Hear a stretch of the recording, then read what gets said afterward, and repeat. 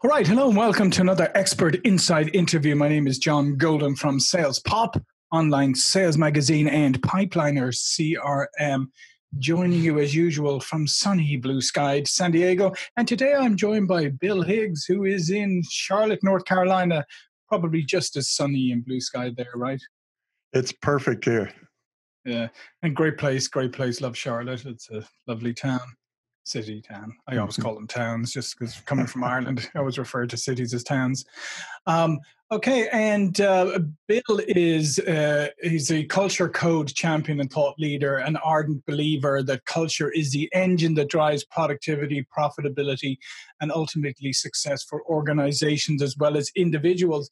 And today we are going to talk about how an intentional culture can actually double your bottom line. So let's face it, Bill, that's a big statement there. Double your bottom line. So tell me, first of all, why do you think culture is so important? And maybe let's start by baselining what is culture? Because I guarantee I could ask 5 different people and get 5 different definitions. Culture is pretty much how you get things done. So if you talk to any leader, they'll say, oh, we see a problem, we all jump on it. Or I see a problem and I direct people how to do it. But it's how you get things done is defined as your culture. So whether you think you have one or not, you have one and you can define it. Mm-hmm. And let's face it, in a lot of organizations, cultures happen organically. It's not intentional, like you say, it happens organically, or it basically just takes its lead from the CEO or who's ever in charge. So what difference does it make when you have an intentional culture, and how do you set about creating one? Well, we started in the oil patch during a huge downturn, similar to now, where 1,200 banks went under. We started with 3 people, went to 6,000, from 0 to $1 billion. And what we found is we created a people-first culture. And we didn't realize it for the first 3 or 4 years, but by the 4th year, we knew that differentiated us in the industry. Mm-hmm. So one of the things that happens when you get a people-first culture is you reduce turnover. Mm-hmm. Huge to the bottom line. In our industry, it was 45% turnover a year. Most companies, it's 35 to 50. Our turnover in Houston, with over 100 other engineering firms, our turnover was less than 2%. Yeah. Think about the savings and the hiring and the training and the efficiencies and all those types of things. Mm-hmm. So let's talk a little bit about some of the building blocks for culture, because I think sometimes, you say that a people-first culture, and sometimes I think people think, they immediately think of Silicon Valley and they think, of pool tables and massage chairs and all of this kind of stuff, But that's all, a lot of that stuff is all kind of a veneer. What is the reality? What does a people culture really mean? And at the end of the day, we're not talking about coddling people either, are we? We're talking about performance. No, it's respecting and valuing people. Mm-hmm. And from the outside, you would look at our culture and say, man, that's a really nice, fuzzy, warm, cuddly culture, like we're holding hands and humming every day. But that was a thin veneer. Right under that, if you weren't producing, the system, the people would push you out because they just wanted to be working with good people. So one of the things, I use lots of little phrases to try and work the culture. One of them was Operation Horse Thief. So we were in Mustang, a horse company. Mm-hmm. Operation Horse Thief is talking to your people and say, who are the best 5 people you've ever worked with? And those would go on our list to go horse thief, go find those people and get them, because we knew they would have our DNA. So the key thing for culture is hiring correctly and finding people with your DNA that'll work the way you want to work.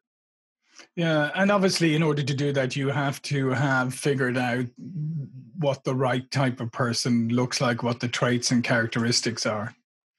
Well, and some of that comes from just creating a performance and a meritocracy type of culture. Mm-hmm. And then people don't want to carry the people that don't work, and they want to bring in people that they know are going to help produce and make the company healthy. We had a downturn every 3 or 4 years. So if you weren't good, you went under. Yeah. And let's face it, I mean, the way things are going now is we seem to have a major catastrophe every, 4 or 5 years now. I mean, I've been in the States 23 years now. I came in the dot-com era, so I've been through the dot-com implosion. I've been through 9/11. I've been through the financial crisis and now COVID. So it's Okay. so here's the thing, right? So part of it is if you're going to have a culture, high performance culture, accountability is obviously critical. But the trouble with accountability is when you mention it to most people, they'll say, yes, absolutely, there should be accountability. But they always mean holding you accountable rather than themselves. So how do you foster this a culture that starts with personal accountability? One of the things we worked hard on was busting all the silos in the Mm, organization so that we got good communication. So we cross-trained people to where they would know each other's job. And then you get that personal accountability and what we call is working both ends of a handoff. So if you communicate with the person you're going to hand off to and give it to them in good shape on the day you said you were going to give it to them, we essentially built our company on squeezing handoffs. There's mm, 30% dollars in schedule savings available in the hundreds of handoffs that happen every day. So if you can bust the silos, work the communication, work those handoffs, now it's people won't say it's holding each other accountable, but they're going to meet those deadlines with a quality product. And that's the accountability that you want. And it just starts to happen naturally. yeah, because obviously, like you said, breaking down silos are important. Because I mean, a lot of people instinctively, subscribe to the idea that good fences make good neighbors, right? And when they bring that into organizations and they do, well, we're doing our piece, and let's just focus on our piece, and we'll pass it over. And if they don't do their piece, well, then that's their problem. But that doesn't work. No, and what I've found, and everybody's seeing it now, in every downturn, the first thing to bust is all the silos because Hmm. now everybody's in the soup together.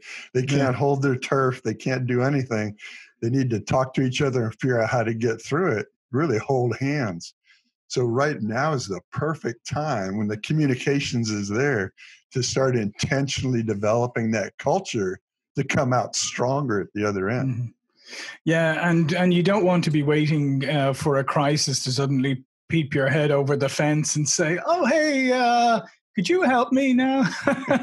No, one of the things that we did, and I encourage people now, is take notes of everything that you've cut and fixed during this downturn. And when times come back and they get good, look at that list and see if you're falling back into your old ways. Hmm. And if you can stay lean in the good times, like you said, every 3 or 4 years, there's something else going to Yeah. happen. If you can stay lean, we never went down in the downturns. That's how we grew because we stayed lean in the good times. It's tough. It needs to Yeah. become a habit.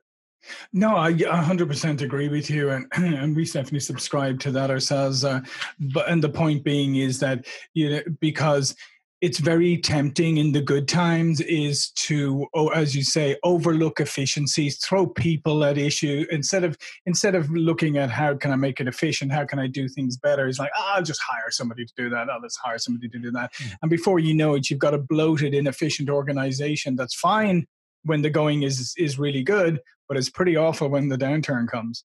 Yeah, everybody's fat and happy, but Yeah. that doesn't work in the downturn.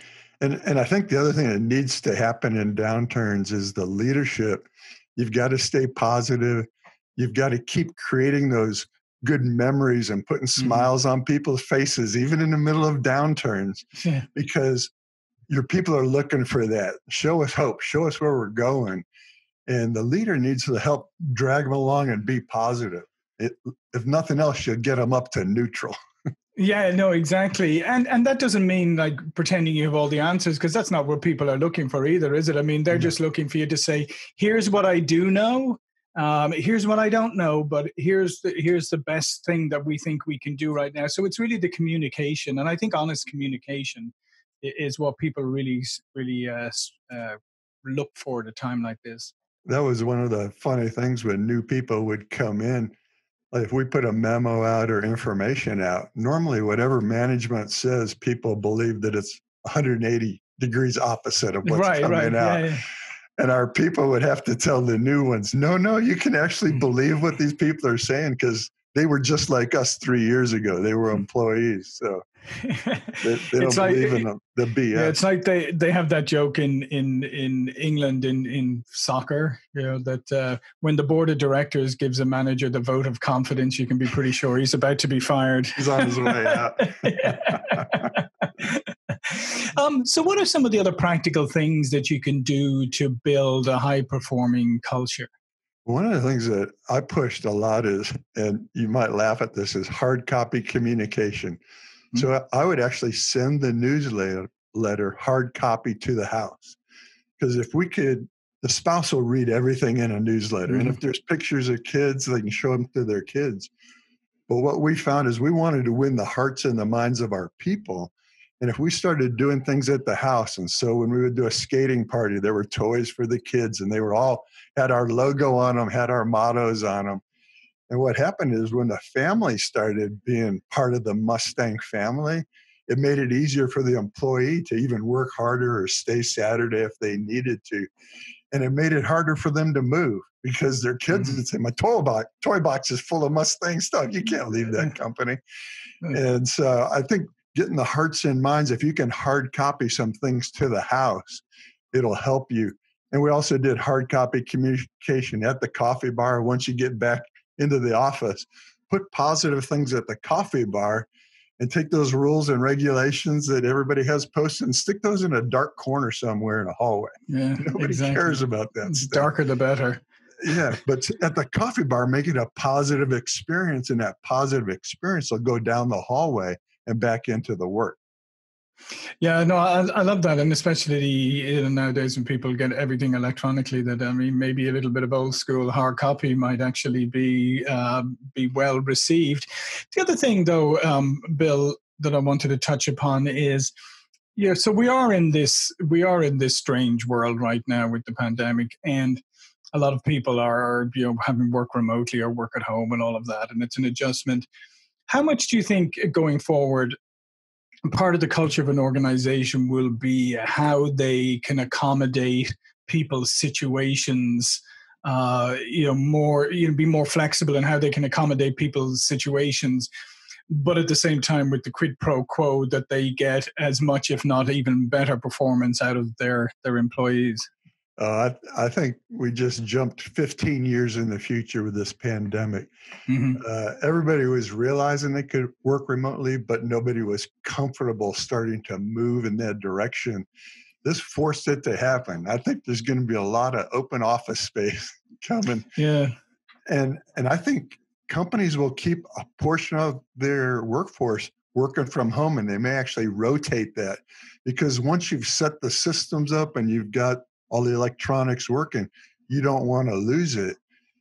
And what I found is when you're working electronically, you're working harder on the communications, you're working harder on the handoffs, which is you're documenting it better, which will make them even better when they do go back into the office. But I think we've got the new normal, and 30% of people are still going to be at the house. Yeah, no, I couldn't agree more. I mean, we as a company made a strategic decision 5 years ago to be largely virtual because we saw a lot of benefits in it, and we actually found it to be more productive and efficient.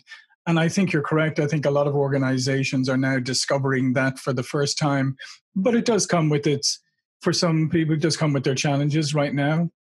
And particularly if people have kids at home and stuff who are not going back to school, not as soon as we would like them to.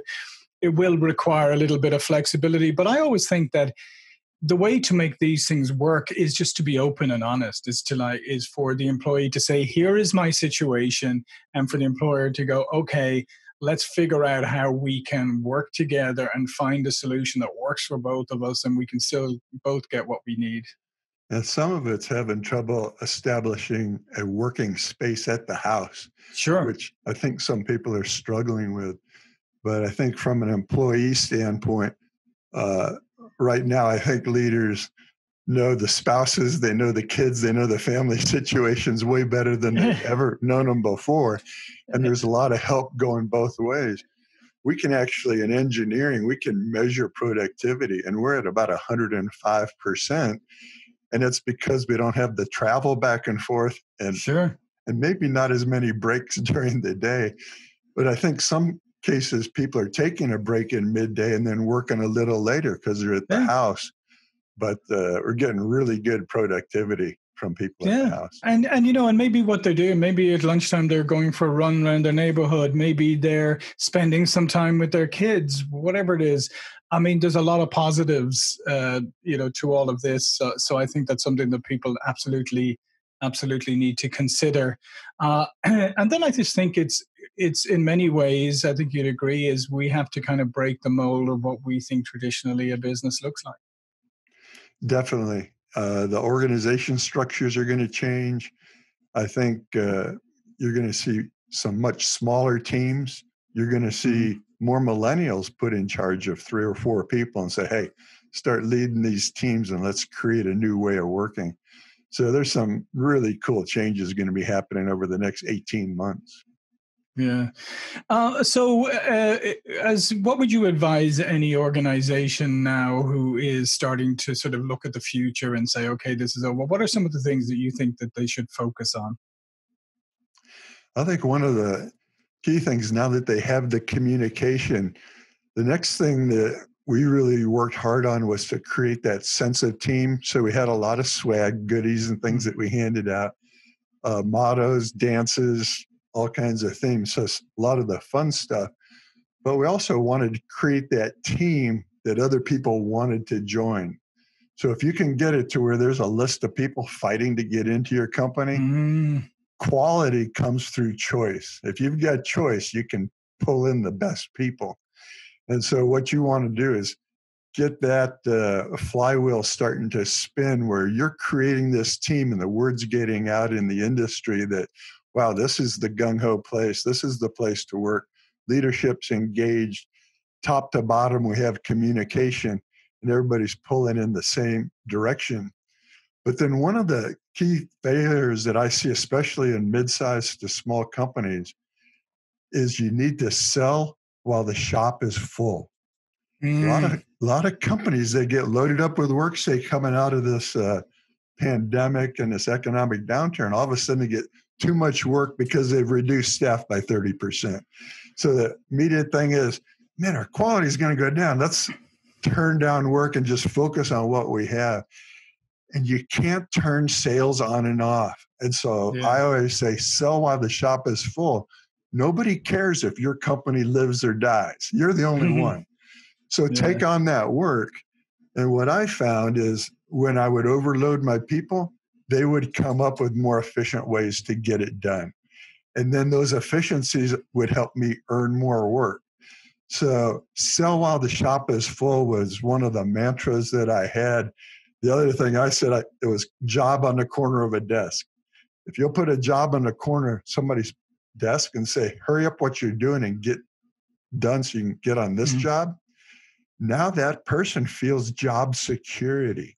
When they feel job security, now they have energy to engage in your culture drive. If they don't have job security, they don't care about all your culture stuff because they're looking for the next job to pay their mortgage.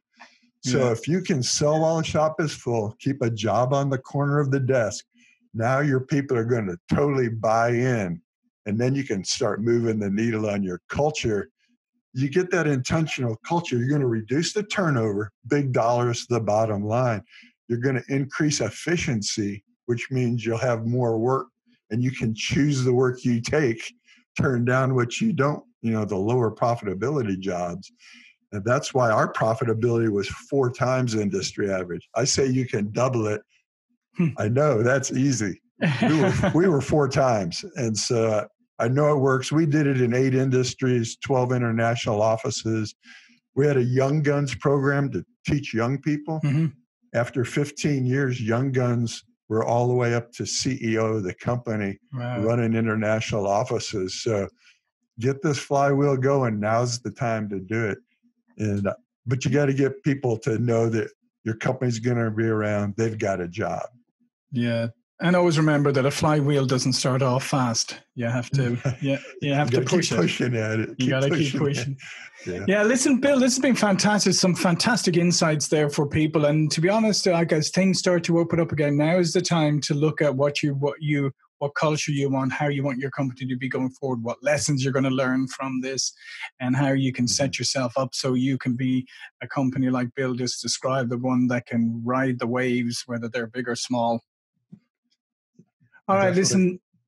Thanks very much. My name is John Golden from SalesPOP Online Sales Magazine. All of Bill's information about his company and everything will be in his contributor bio. But before we go, Bill, just tell people a little bit more about yourself and what your company does.